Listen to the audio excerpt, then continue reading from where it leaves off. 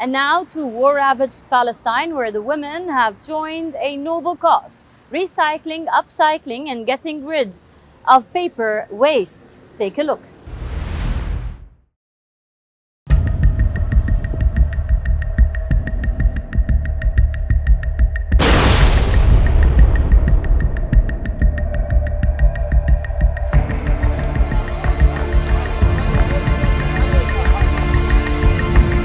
The West Bank has been ravaged by conflicts for years.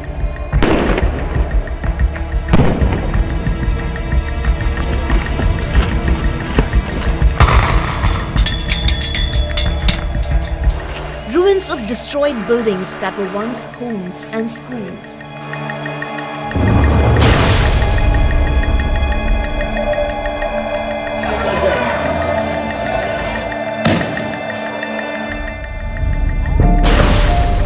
Long-drawn violence, raging protests and recurring airstrikes are a common sight in the region.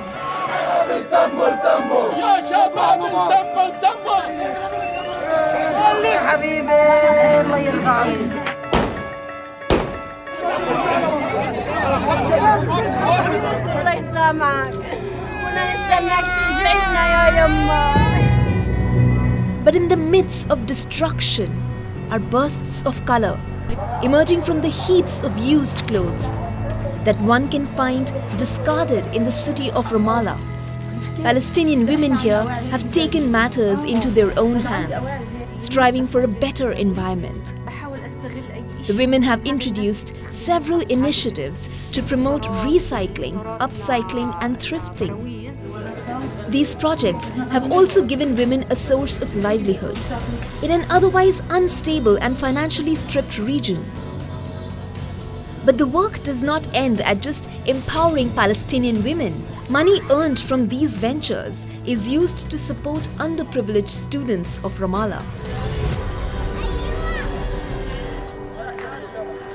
Children who have lost homes, families and proper education to war receive help from this environment-friendly initiative.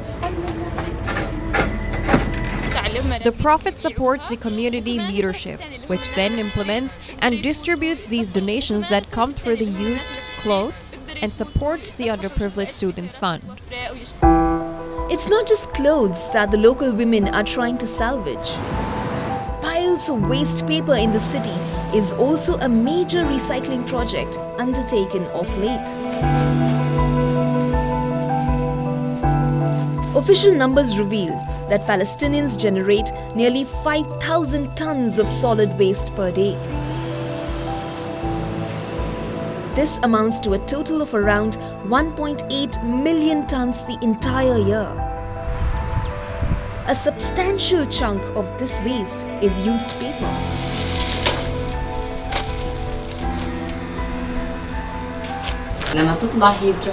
Instead of moving the problem from one area to another in Ramallah and Al-Bireh Governorate and in the West Bank as a whole, we are trying to take the paper waste to recycling factories in order to solve the problem radically.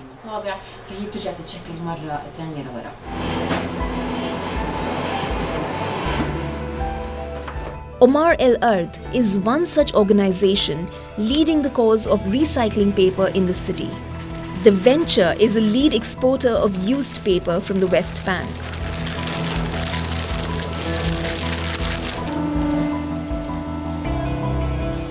It exports the paper waste to countries like Turkey and China, where it can be recycled.